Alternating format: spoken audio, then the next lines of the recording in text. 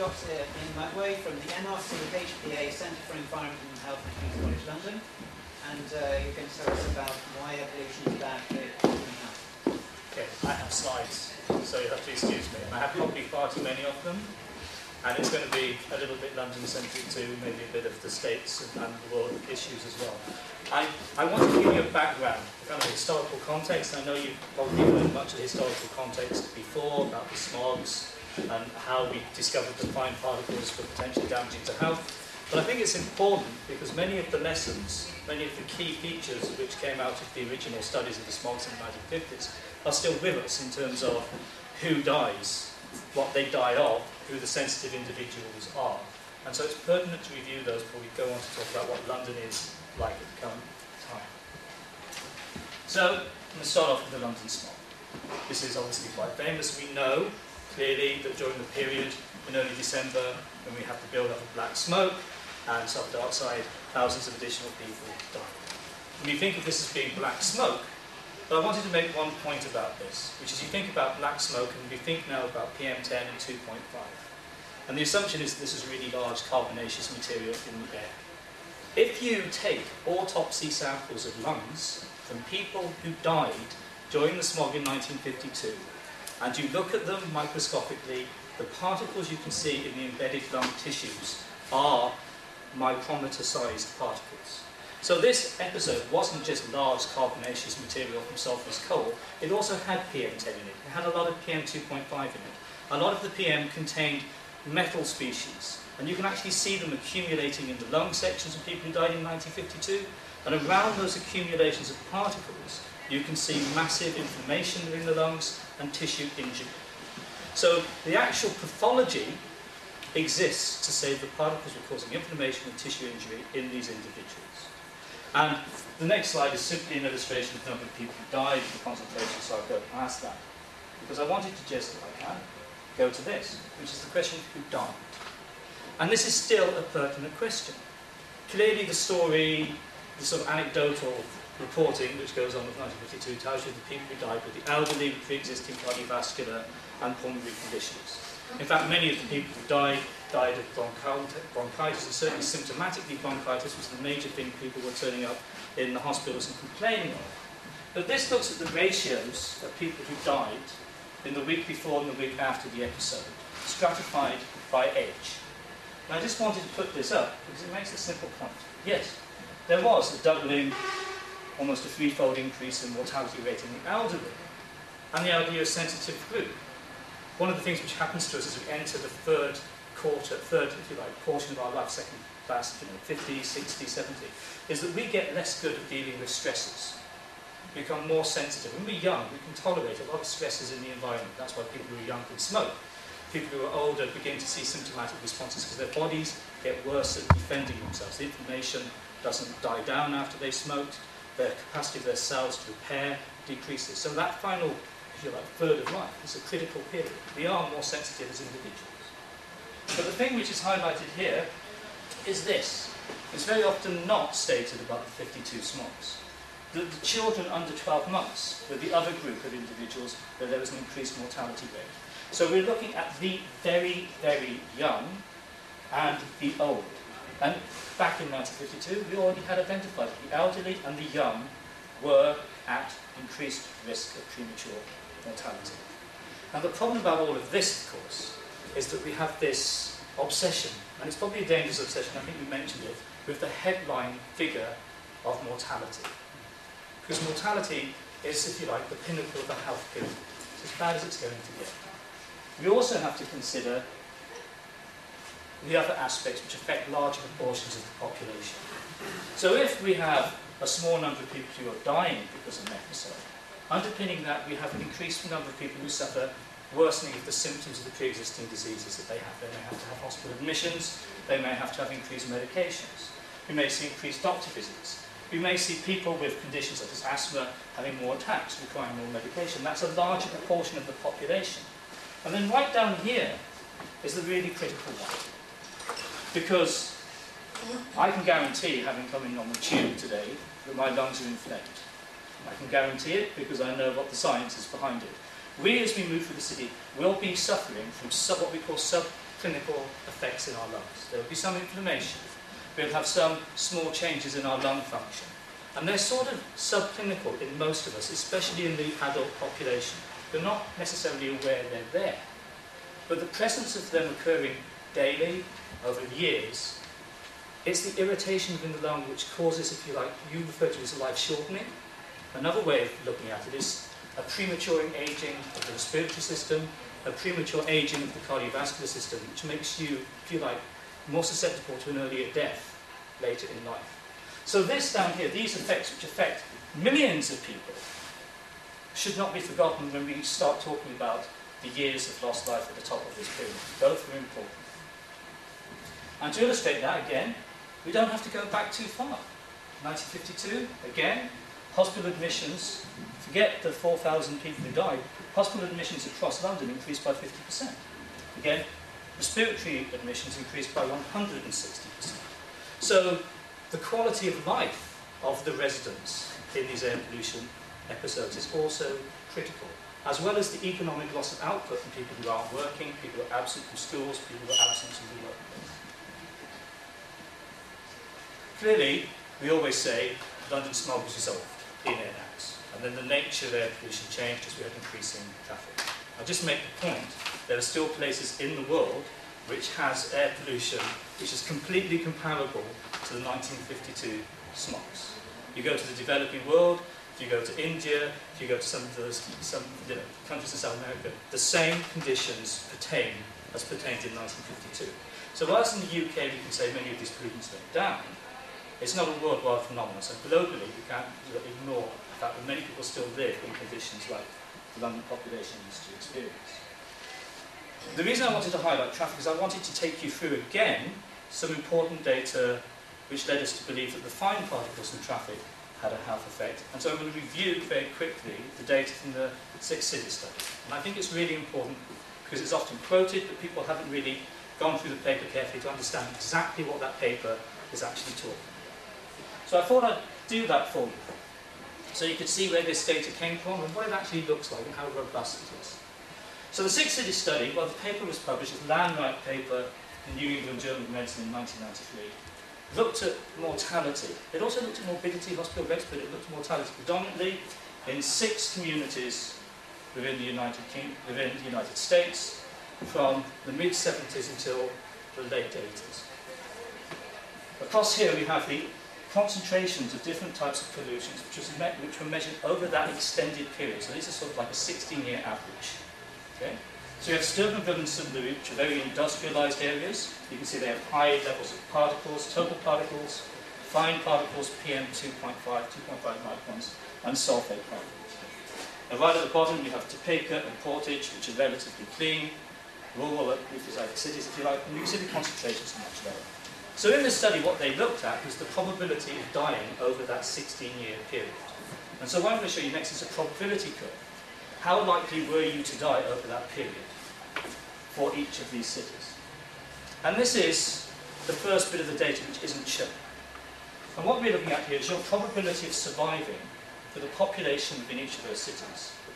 And right at the top I can actually indicate this to make it easier for you. These are the cleanest cities. These are the dirty cities, Steubenville and St. Louis. Your probability of survival is way down here, compared with the cleaner cities. So you try to animate these things, it goes all wrong. Whereas if you go to the polluted cities, you can see the difference. The chances of dying prematurely are much higher in the industrial cities in the States over this period than in the more rural locations. And what they did from that is they then looked at your odds of dying in relation to the pollution over those cities over the period of time. And that's where these famous graphs come from. There is no more famous graph in air pollution than this one. Okay? And the reason this is so important is when you do science on large populations, nothing ever falls on a nice and simple straight line. Yeah? What you get is a cloud of data, and somebody like me standing in front of you saying there's a pattern in this cloud of data, and you all sit there and go, I can't see it, to be quite honest, but I'll take your word for it. But this is amazing, because here we have, let's look at the fine particles, here we have Portage, here we have the increased chance. So what they've said is this is your chance of dying in portage over that period. We're going to set that as a value of 1. What's your increased percentage chance of dying in the other locations?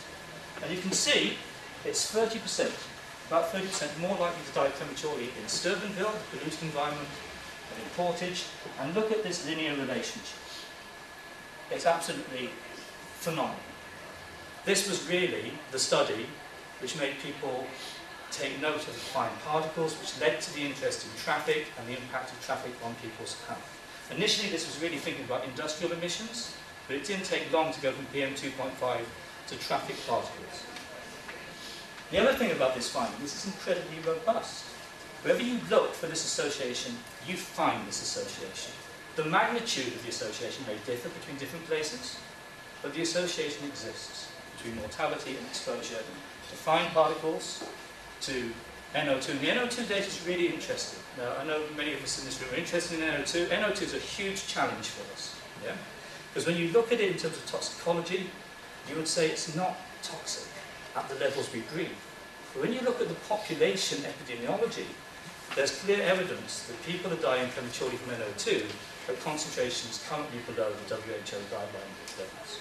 And there's this mismatch between what I'm going to talk about later on, the science in humans, experimental science, and what actually goes on in the real world, which means there are things we don't understand about NO2, which we still need to think about. People who die, this is interesting, the people were dying of COPD, bronchitis, chronic obstructive pulmonary disease. COPD is the disease, I always find, I study COPD, so the general population ignorance about chronic obstructive pulmonary disease, which very shortly will become the 3rd largest killer of people in the world, okay, in the next 10 years. But people don't know about that, and they focus on cardiovascular and cancer risk is amazing. But COPD, patients with bronchitis or emphysema, were the ones who were dying prematurely. Pneumonia was highlighted, though it wasn't significant, and here we have cardiovascular disease. So these are the individuals who seem to be dying prematurely in these cities. Having said that, that's the setting scene. You were talking about your report and the exceedances of NO2. My children go to Haberdashers in central London. I live in New Cross, so every morning I have to walk from up that hill. And from that hill every morning, I can look down across the whole of London. Now this isn't my picture, somebody sent this to our blog in October of last year, and you can see the city. There's the wheel there, you can just, there's it. You can see the inversion layer of NO2 sitting over the whole city.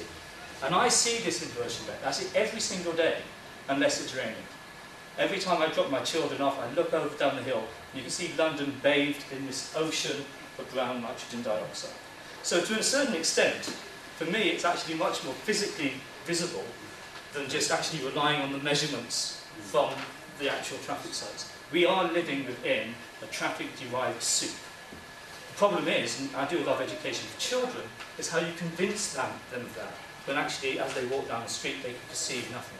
They can't see the brown gases, they can't see the particles in the air. But this is just to say, look, it's here. You don't have to imagine it. Take people who don't believe you up a hill in London on a clear day and make them look down at the city. It's the most arresting physical demonstration you can give them of the air quality issues London faces. I am an experimental scientist. I'm not an epidemiologist. I'm not a modeler. Okay? I like to see what happens when people are breathing pollution. And some of the experiments I've done, okay, may sound a bit strange. But what I do is I work with colleagues in Sweden and we expose individuals to pollution. Now we do it in northern Sweden, a place called Umeå, big university town, but way, way north. It's like a 1.5 hour flight north of Stockholm. The air there is incredibly clean, which means we can take these individuals and expose them to the levels of diesel they would experience walking down the road in central London, and then we can see what that does to their airways. In a way we couldn't do in London, because by the time we took you to a chamber in London, you probably already would have breathed that concentration, so we wouldn't see any effects over the lungs and bronchs. So what we have here, this is a happy Scandinavian medical student in a box, on an exercise bicycle, doing some exercise. And over here, behind this wall, here we have a lovely Volvo diesel engine, producing diesel, and then that gets shunted through here. This is a big tube, And we dilute the diesel exhaust, of course, because it's not like an animal study. We're seeing how what the doses to kill people. So we dilute it and we feed into this chamber. And the concentrations, we've done a range of concentrations, but a lot of our work's been done at 300, which is quite high. Although if you walk down a busy road in London, as a personal exposure, you can attain that. And 100 micrograms per metre cube. These people are exercising, but there they are, they're being exposed. So what happens when you're breathing diesel exhaust? And this diesel exhaust is PM. Actually, it's ultra-fine PM, because the particles coming from the diesel engine in these exposures are about 30 to 80 nanometers. So very, very fine particles, a lot of carbonaceous material, but also a big slug of NO2. So it's kind of a co-exposure. And what I wanted to show to you was these concentrations have a real effect in your lungs. And that's important because otherwise you can align the health effects people report in populations to what you're really breathing. So, here's a picture of the lung. Okay? So here we have our conducting airways. I've got the alveolar areas down here. What we do is we expose them, and if that wasn't bad enough, then we take them into the clinic and we perform bronchoscopy on them, which means we pass a tube, fibre optic tube, into their lung, usually down into the first branch, second branch, third or fourth branch of the airways, and then we kind of wash the surface of the airway. We can bring some liquid back which tells us what's on the surface of the airway. Or it's got a little hole in it with a claw, so we can come down and we can pull a piece of tissue out. Okay? This does not hurt because you have no pain receptors in your lungs. And I have had this done on myself. The only strange sensation is you can feel your lungs moving in your chest cavity, which is a bit icky. Anyway, so we've taken out a piece of tissue, we fixed it in a resin block and we sliced it very, very thinly, and now we can see what's happening in that tissue. So the individuals, we expose them twice. Once to very clean air, and once to our diesel exhaust. What you're looking at here, this is the sort of like the surface of the airway, and underneath you have this sort of like, it's called the submucosa. It's kind of like a tissue matrix which the cells stick to on the lung. And what we've done is we've stained certain cells within this tissue section, and these cells are neutrophils. Now neutrophils, I always regard as being like the infantry of the immune system, okay? They are recruited when there's injury. They're packed full of dangerous cytotoxic materials to kill bacteria. So you don't really want huge amounts of neutrophils moving into a tissue without there being an appropriate stimuli. What we can see is in air, you have a few of these brown spots which are neutrophils, and after they've been exposed to diesel, you have a lot more. So there's a huge inflammation in the airway which occurs acutely after these individuals have been exposed to diesel. And we see this even at 100 micrograms per metre cube. So inflammation is occurring. And when inflammation occurs, you get tissue injury, and when you get tissue injury, then you begin to have structural changes occurring in the lung. Now the next thing is just how the data looks when you put it into paper. It's much less interesting. But what you can see over here, this is the epithelium of the lung, which is this bit. This is the submucosa. And what you're looking at is this is after air, this is diesel. See, most of the lines going up, which means most of these individuals have more neutrophils in their airway after they've been exposed to diesel. And then this is a really interesting one down here. You can't really see it, but this is in blood, which means the inflammation after they had breathed the diesel was not simply restricted to their lungs. It was affecting the whole cardiovascular system. They had inflammation systemically. So, again, this is important because we know that many of the people who die when they're exposed to NO2 PM seem to be dying of worsenings of their cardiovascular conditions. So, as context, the pollution does something. It really causes harmful changes to the airways, which you can see experimentally without any confounding or anything you can't understand. Of course, that's a chamber. Now, this is a study which was done by colleagues at Imperial, and this is kind of a real-world equivalent, because the pollution in the real world is different. In fact, it's very difficult to pin down exactly what it is all of the time, because it's very, very complicated. But here, a study was done in asthmatics, where they made use of the fact that Oxford Street was a diesel-only thoroughfare, and they walked the asthmatics up and down this road. They also got the asthmatics to walk around the round pond in Hyde Park, and there are differences in the concentrations of pollutants. So if we look at some of the concentrations here, in Hyde Park, PM10 is about 72 micrograms per metre cube, PM2.5 11.2. We go over here, PM10 in Oxford is 125. 28. So 125 micrograms, that's more than my human challenge studies at 100 where we showed inflammation. And what they were able to show in this study is when they looked at the asthmatics, they actually could see physiologic changes. So here, they're looking at a measurement of lung function. How much air you can blow out of your lungs in a 1 second maneuver. Tells you something about the compliance of the areas. And we can see here is Oxford, this is Hyde Park. This is what happens as they walk along Oxford Street. They have this loss of lung function, and it doesn't actually recover up to 7 hours after the end of that walk down the street. With this study, because they had asked me, they had many more subjects than we had in our chambers, they couldn't do bronchoscopies. So instead they did something which is known as induced sputum. You sort of like spray a hypertonic saline. It causes you to cough up a big blob of mucus. You can do a lot with mucus when you get out of the lung, believe me. Quite fun. So what they've done here is they've looked at something which will tell them whether the upper airways are inflamed. And they've measured a compound called myeloperoxidase. Now myeloperoxidase is contained in granules of neutrophils, and when neutrophils are angry and killing tissue, they release myeloperoxidase. So if you see an increase in myeloperoxidase, it means the neutrophils are there, and they're activated, and they're causing harm. What you can see here is if you take all of the asthmatics, Hyde Park versus Oxford Street, you can see they have upper airway inflammation. Walking down the street with high diesel in the real world. So inflammation is occurring. And this inflammation is really the basis of the health effects we see from people who are exposed to air pollution. And if you think about the long-term effects, it's because you have recurrent cycles of inflammation occurring every day, which then result in structural changes, sensitization of the areas, and premature aging of tissues. The other thing I wanted to make was that some people would say these studies are fine, but we're really talking about microenvironments. When you talk about the epidemiological studies, they're usually using models, or they're relating health effects to pollution concentrations measured at background sites in cities. And pollutant concentrations in traffic fall off quite quickly from the road. So this is just to illustrate, here we have a hypothetical busy road. This is the concentration of NO2, concentration of fine particles, the concentration of ultrafine particles. And what it says is as you move away from the road, very rapidly these concentrations fall. So, within 50 metres you can see it's falling. Within 100 metres, we can see we still have elevated concentrations. And when we present work about London to Americans, they say, well, that's fine. Who lives within 100 metres of a busy road? And so we showed them this.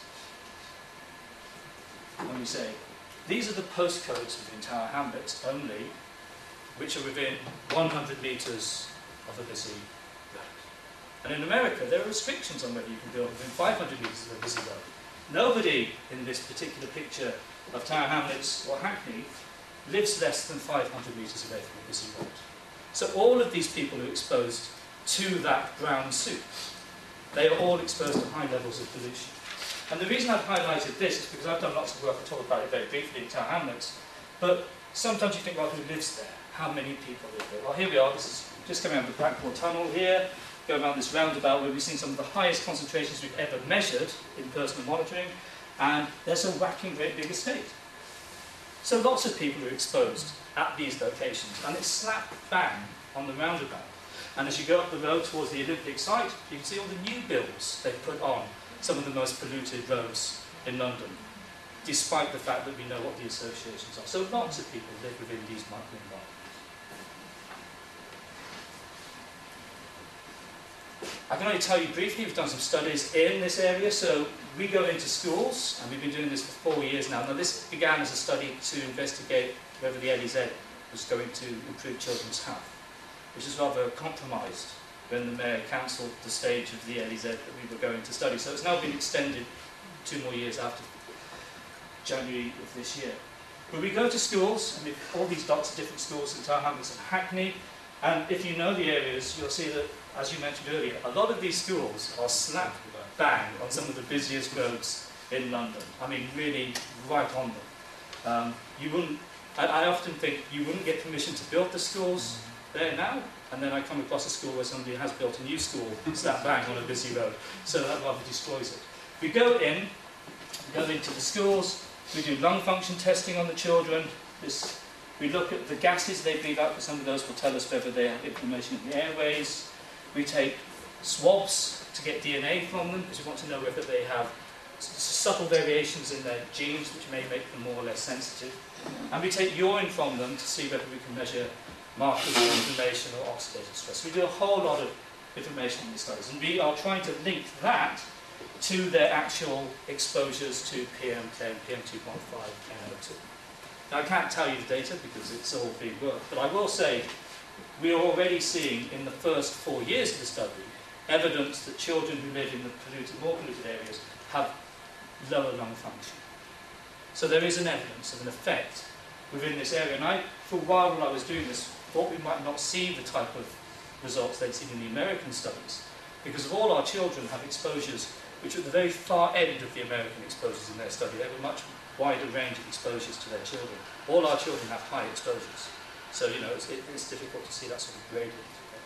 But this work is ongoing, so that we can see what happens when LEZ phase 3 and 4 have begun to manifest. So hopefully we'll see something from that. But we are doing baseline analysis of this right at this time. The other thing I wanted to illustrate is we've been doing lots and lots of work trying to understand what children are actually exposed to in the real world. And so what we've been doing is actually walking their routes to school. So what we do is we go to the school, we find out where their home postcode is, the school, then we then use GIS to calculate the routes they work, get them to confirm that they walk those routes, and then when we do these school visits, me and a colleague usually turn up about 5:30 in the morning and we walk all these routes. And this is just an illustration of the sort of data we can get. This is a machine which measures particle number concentration, which people think is increasingly important in terms of the cardiovascular effects of heart attack. And we can also measure this little blue box, black carbon. And what I have here is just an illustrative set of data from a visit we did at the John Cass School, which is located slap bang in the middle of Aldgate roundabout. So some of the highest concentrations we've measured of pollution in schools were at that site. And you can see we've done 3 routes. We can see we have this route here, which looks relatively low. You see the peaks are lower, and this one, which is higher. This little dip here is walking up Brick Lane at about 7:30 in the morning, very little traffic. This huge exposure on this route is as you swing down into Wapping. And we've collected a huge amount of data over the last year, mapping out these school routes and looking at the exposures to the children, which again, we're in a position of analysing. So I can't show you any real data, but I can tell you we've certainly walked about 300 kilometres of school walks and collected more data on personal exposure than anybody else in the world currently holds. So it's going to be an incredibly useful data set to understand how real exposures relate to effects which are measured acutely in these children. The other thing which I've been thinking about has arisen because of the amendment to our, we have an iPhone or an Android phone app, which has just been updated. And it's just been updated, so instead of giving you this old format of telling you these are the sites and these are the levels of pollutants, it now will give you a surface of London hour by hour, which will tell you what the concentrations are as a surface. So you can see where the high concentration roads are. And this, because of our work with school children, made us think, could we use this nowcast prediction to actually find alternative routes to move through the city to see if we can reduce our exposure to pollution? Because I can tell you the LEZ is going to have very little improvements on air quality. What would be the benefit of actually having informed usage of our city in terms of providing people with, or maybe even pedestrianised routes through the city so they could reduce their exposure? So using Nowcast, we actually did a little quick study where we just basically, well, I made a Dutch student walk from where I am based in Franklin Wilkins building, and I made him walk to the British Library and back a lot of times. Right? The reason he's in the British Library is because they have a nice coffee shop. So, you know, I'm not completely mean to the student. So we made him walk a route which Nowcast predicted as being high consistently on all the days we did this, and we made him take an alternative route which was showing low pollution on Nowcast. Now, we thought, how much exposure will you save? What's the benefit of using this device to alter the way you move around the city? And this is very preliminary, but here we're just looking at black carbon. And effectively, we could reduce the individual's exposure to black carbon by 50% simply by changing the way they moved around the city, which is feeding into our idea that we may go into schools next year and get children to think about alternative routes that they can walk to school. Although it has to be said, having walked some of these routes, sometimes there is no alternative to them walking along a busy road. But nevertheless, I thought that this was an interesting system. Now, I'm not saying that we shouldn't regulate, we should just say, get on with it, and the city stays the same, and people should just be careful where they walk around the city. But I think providing people with short-term evidence like this, so they can reduce their exposures, whilst we deal with the policy issues, which are going to take a long time to turn the situation around, is actually a very useful thing to do. And so we've quantified this for a lot of different endpoints now. We always see a considerable benefit. And I have a summary. Summary is sort of self-evident, really. If you're exposed to PM for long periods of time, it will impact on your cardiovascular system. Your system will degrade. I like the idea of talking about premature aging. People who smoke know their skin prematurely ages. People who are exposed to sunlight know their skin prematurely ages. Getting across to people that if you live in a condition of high pollution or you smoke, you have accelerated aging of your lung, I think is a message which helps to tie in with the fact that people then are dying prematurely. You shouldn't lose sight of the fact that the acute episodes still will kill people, acutely, who are already sensitized. So it's not just this long-term shortening of life, there are real critical acute effects as well which are happening within the population. If you reduce PM, I cut this slide out, you can see measurable effects. People went back to those 6 cities in the States and looked at what happened after the particle concentrations went down. And they showed that as pollution fell in those cities, so did the mortality rate. So if you can effectively reduce pollution, you can improve mortality rate. But more importantly, you can improve the quality of life of people with diseases and the quality of life of the general population. Again, thinking beyond just the headline mortality figure. Studies in experimental chambers or with people working in the real world actually support the health effects that the epidemiologists see. So this isn't some strange sort of science out there which people can question. There's real hard science of real toxic effects happening in the lung which support it. So that means that this is not soft science, this is robustly hard science. And then finally, you can actually reduce your exposure if you're supplied with the right level of information. But it's not an alternative to actually meeting your regulatory targets. During October, there was a fantastic email exchange which happened on one of our Twitter feeds. And I remember it because it was a really interesting one. And essentially, there was a pollution episode, and so the government had put out some advice that people should maybe not go out and ride their bikes or do too much exercise outside. To which we all thought, well, that makes sense.